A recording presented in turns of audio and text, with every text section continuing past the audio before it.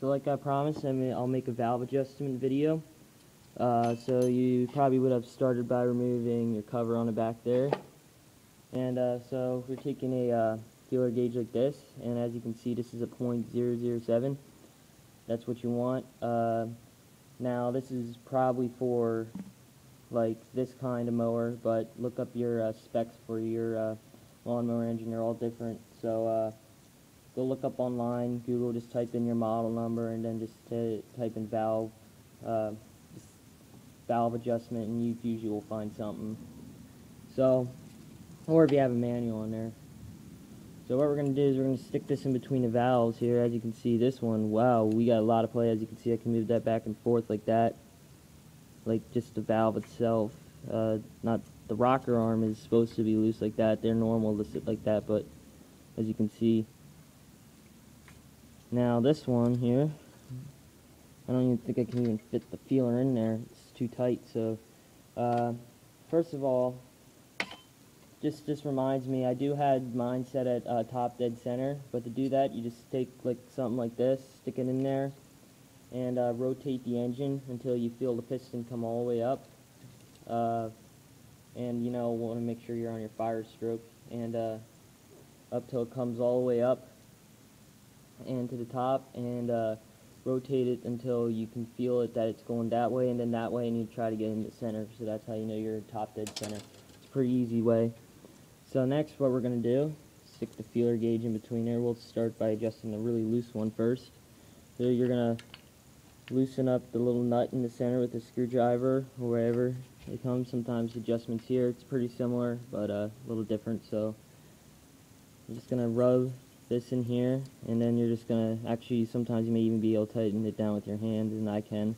And you just want to do that until it starts to feel tighter and tighter. And as you can see, I probably didn't loosen up this one in the center here enough, because it's stopping there and it wasn't getting any tighter. So as you can see, it's starting to get pretty stiff until you feel a little bit of tension in between the feeler gauge and the valve. That's when you know you're at the right tension. So what we're going to do now, while we're doing that, we are going to carefully tighten up. Now see, look what I just did there. I just rotated this one here, so now we're off center.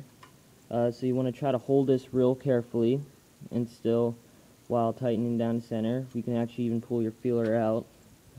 Hold it like perfectly still, really get your fingers wrapped around there. Very careful not to move that bolt. That's just kind of how I do it. You could just do it by holding a wrench there and stuff, or just keeping the feeler gauge in there. I just usually just find it just easy to just do your best at holding it still. Then you want, after you get it tightened, stick your valve down in there. Still got the little bit of tension. It feels a little bit looser than, I mean, it's still a little tension on, but like just a hair of it, and you want it just to have not a whole lot of tension that you can't even move the valve, but not too little, because then you're still off adjustment. So I made it just a tad tighter, and that's right on there. So, and that was all the way tightened, so make it there, and right on. Maybe just a little bit more than what we tensioned and what we perfectly need, but this is actually probably the best. Actually, maybe not. Maybe that is perfect. So do want a little tension, but it's a lawnmower, so you know, just keep you just want to keep them adjusted so that way you don't blow your valve seals or anything. So we're testing the tension on there.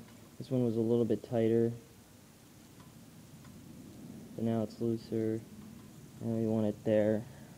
So pull the valve out, hold the nut up. It was right there by hair. I should readjust it again, because sometimes this one's pretty good, but sometimes like you just move them like just even the hair, and the valve all of a sudden gets so much tighter. And that's too tight, definitely.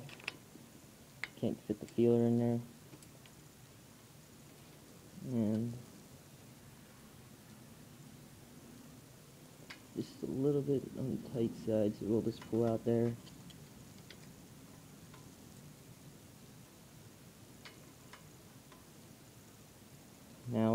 about the right amount of tension there. So, as I said, just carefully hold the bolt and tighten it down. You got about the right amount of tension there.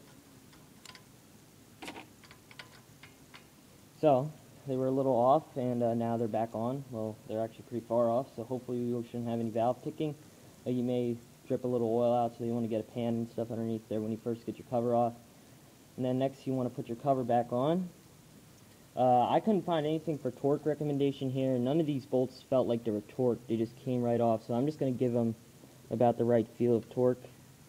But that's how to adjust the valves. Most engines, you'll probably have a torque on the valve screws are usually around 6 foot-pounds, so that's what you want to look for. Since I don't have a ratchet with me here, I couldn't find a freaking 10mm socket. Just put them all in crisscross pattern, and then torque them down to 6 foot-pounds if you really need it. Also replace your gasket. I'm not on this side, but this mower is pretty new, so I mean not real new, but pretty new. Like usually really old ones, the gaskets will kind of break and stuff, and get real damaged. This is fine. There's no pressure on there, no compression or anything that goes onto that gasket, so we should be fine. If it leaks oil, then you can replace the gasket.